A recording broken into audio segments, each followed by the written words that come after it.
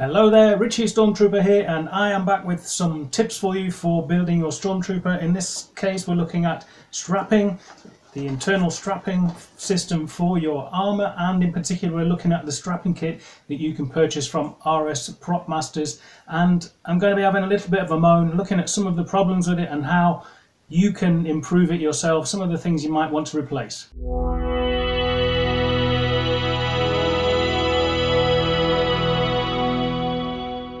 For those of you that have been following the channel, you will know that I am building a full set of RS Prop Masters Stormtrooper armour, and that this is one of the two sets that I actually do recommend. I recommend either RS Prop Masters or Trooper Master. If you have not seen the video yet on my recommendations for where to purchase Stormtrooper armour, please do go back and watch that. You can see that by clicking on this link before you buy anything.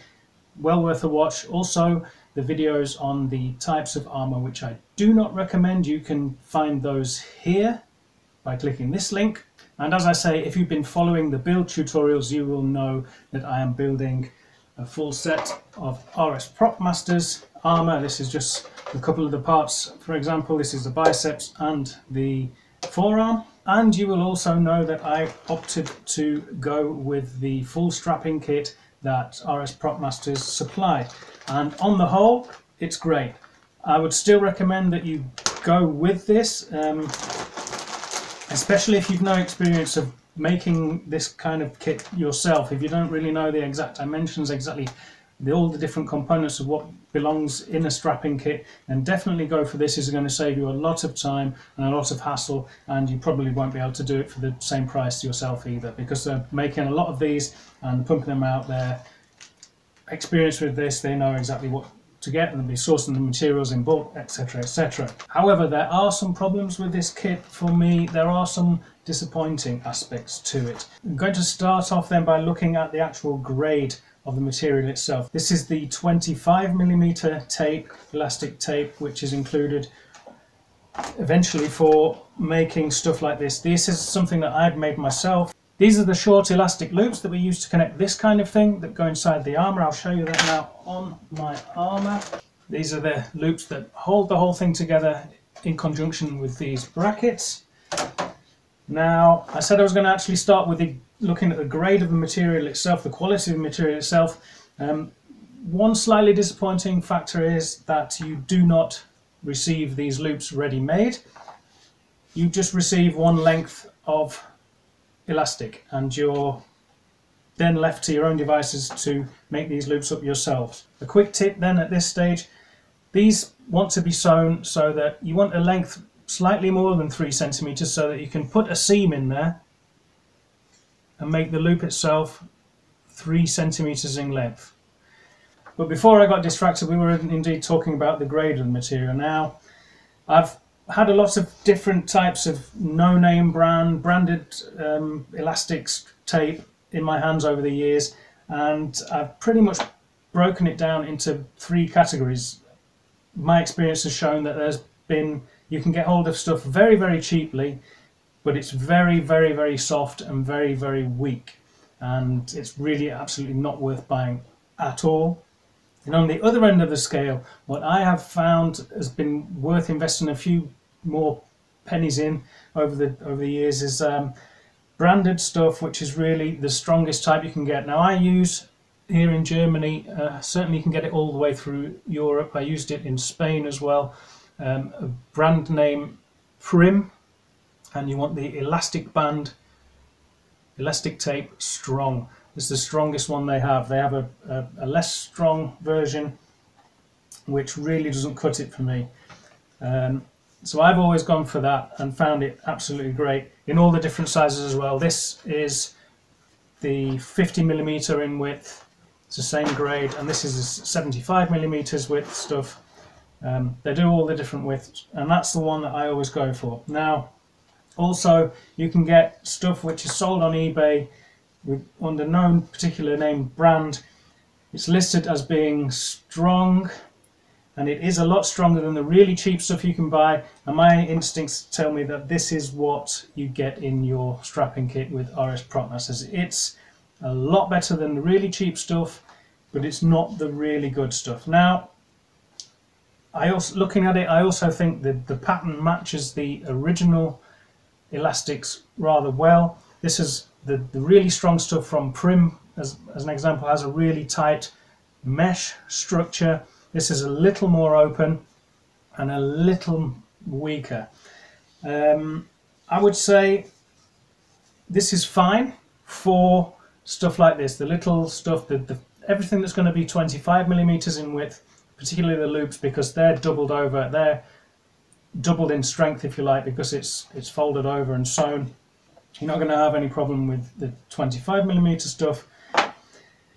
Neither are you with the, here there's the 25mm stuff, sorry, the 50mm stuff that goes inside the forearms and the biceps armour. Bear in mind, you want to get this very, very tight anyway, so the actual slack between, there's just a bit of residue of glue on there that I need to clean up. That will clean up if you're using E6000.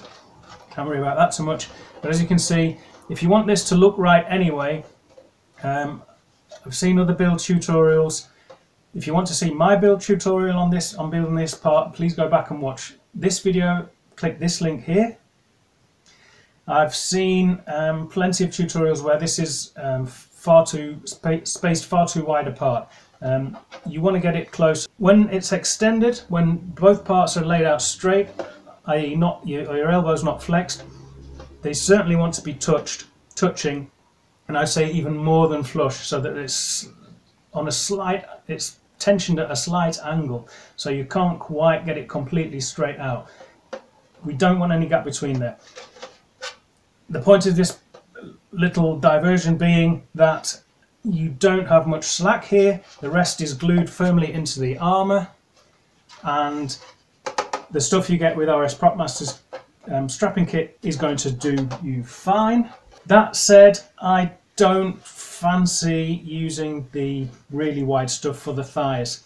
I will do a separate tutorial on making up, again this comes, it's not ready made. You've got to imagine for a moment this is our belt which we're going to wear around the waist, like so. You're going to want to sew these into loops to fit over the belt, because these are going to connect on one side to your thighs, thigh armour, and hold that up around your belt. I know from experience this is one area where the armour is going to be under quite a lot of strain. What I find is to make your armour comfortable, you have to get that really tight up, so you have to have it slightly under tension. You want it really pulling the thighs up as high as they can. There's nothing more uncomfortable if you're trying to walk as a stormtrooper if you've got your thighs too low.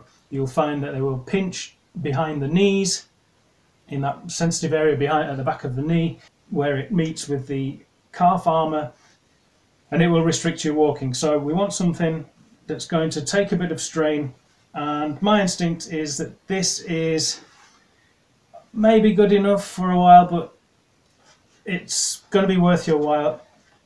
Bearing in mind that this is not ready sewn. This is, as I say, another slight disappointment with the strapping kit from RS Propmaster's kit. Like the elastic loops, this is not ready sewn for you. So bear that in mind when you are buying the strapping kit, that in general it's going to save you a lot of work. It's very unlikely that you're going to want to build these wire brackets yourself. It's a very time consuming matter. Alone, just for that, it's worth getting hold of the kit. Then there's all kinds of bits and bobs, the hooks on here that have been sourced to the right size, all the press studs that are a reasonable match for the originals. But I would say replace this. It's okay, you don't need to, but get something that's really, really strong. I find that that's a key place, so I'm going to toss that out, use my own strong branded, extra strong branded elastic, and make my own straps for my thighs. There's another part of the strapping kit that definitely needs attention in my opinion, and these are the white straps with hooks which go inside the calf armour. I'll show you on this calf just how those work. We've got a tutorial on that. If you want to see that, go back and watch this video, click on this link. These are the elastic strips that fit inside the armour there and are used As you can see, this is one of the problems that I've already faced. I've installed these already in the calf armour, and this hook is designed to hook into this hole we've drilled on the other side, and it keeps the armour together at the back of the calf. Now you've seen how fiddly that is for me, even though I'm not wearing it. And you can see that's already subject to a lot of fraying, and it's very loose in there. This is definitely needs some attention. I would say the elastic itself is fine. It's going to be a case of this is going to be mainly glued into the armour anyway. It's relatively good quality, and there's not going to be a lot of slack. And you don't want something that's going to be permanently tensioned anyway. You want to leave it relatively flexible because you'll get quite a movement in there anyway. However, this hook, don't know how well you can see, but it's basically, this is the elastic folded over like so, and the hook's placed on top, and the only stitches in there are just two little points where the hook connects, and the front of the hook is left free floating like that. Now this may well have been accurate, it may well reflect how the originals were made. I doubt it, to be honest, and what I recommend, definitely recommend, and what I'm going to be doing is to start from scratch.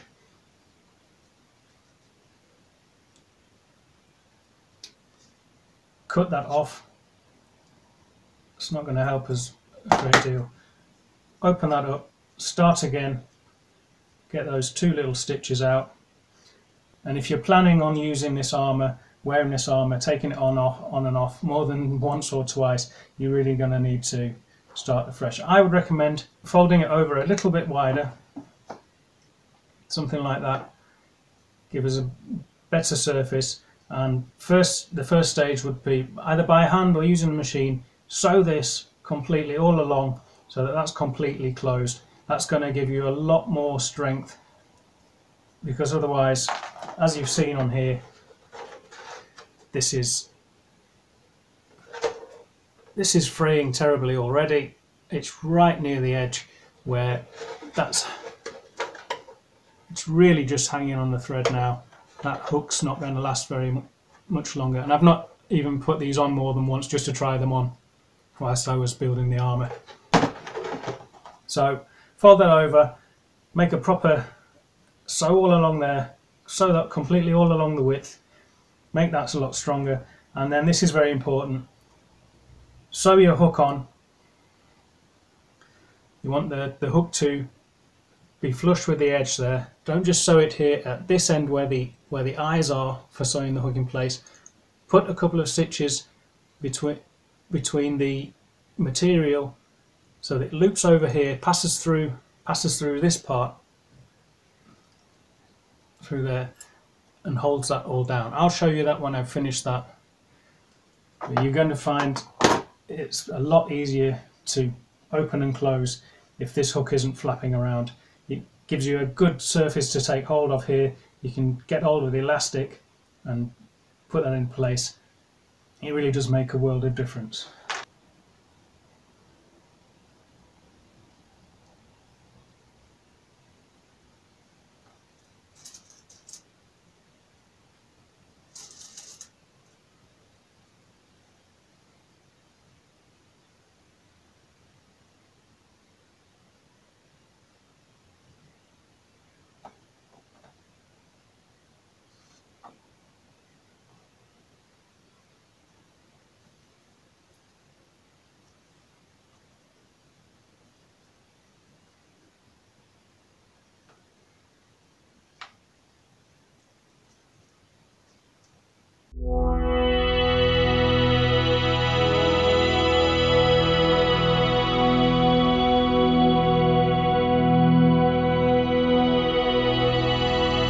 Stage one then, as you can see, it doesn't have to be the neatest, but that's going to be a whole lot more secure. Just a quick run of stitches across there. On to stage two then. get that lined up there with the edge of the hook flush with the edge of the strap, and then go through those two.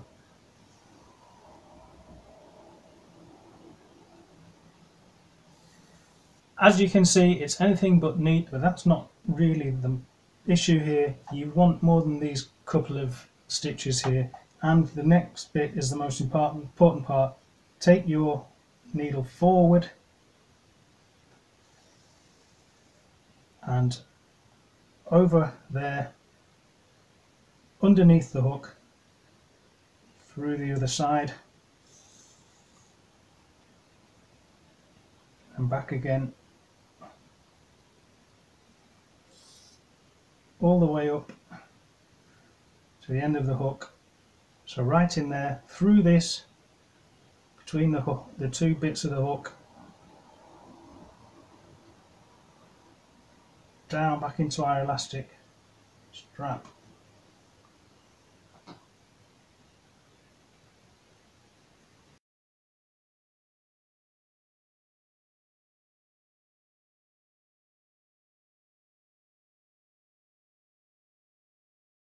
Because we don't want that end of the hook to be free floating anymore. We want to stop this effect.